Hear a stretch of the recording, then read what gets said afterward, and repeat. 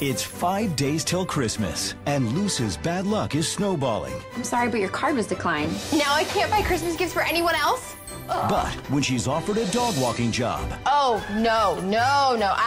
I'm not a dog person. I wouldn't even know what to do with him. Worst Christmas ever. She'll learn that regaining the holiday spirit... Whoa! Oh, my gosh. ...just takes a little change of heart. Get off me. You can get off me now. You're on me. Oh, great. Yeah. You like her? Hank! I think she just needs a little more dog in her life. Now, Luce's new boss is planning to tear down the park. Dogs only paid rent, huh? This spa is going to bring jobs to this town.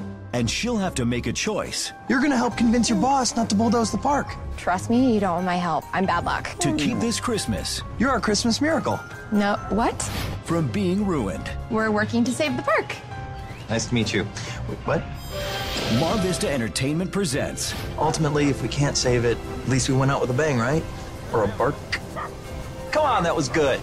Jonathan Bennett, Lexi Giovagnoli, and Dina Meyer in a romantic Yuletide story about learning the true meaning of Christmas and that the best gifts are the ones you can't buy. A Dogwalker's Christmas Tale.